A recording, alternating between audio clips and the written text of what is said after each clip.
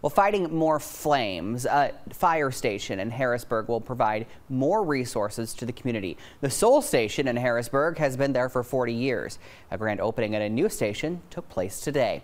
Our Alejandro Hernandez was there. 1, 2, 3.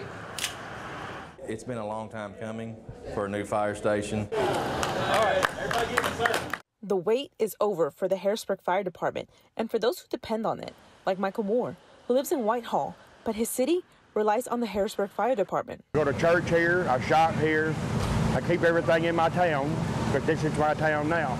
Moore and several from the community arrived to celebrate the grand opening of the city's new fire station.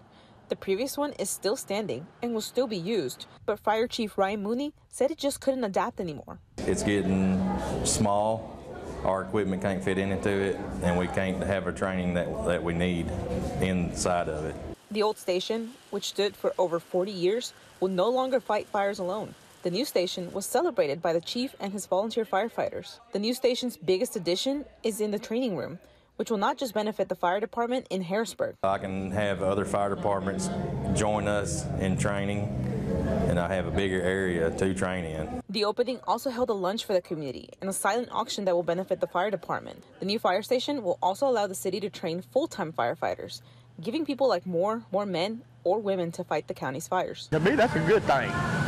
You know, that they're willing to train other firefighters, that guys that want to be firefighters, and they're willing to train them. In Harrisburg, Alejandro Hernandez, K8 News.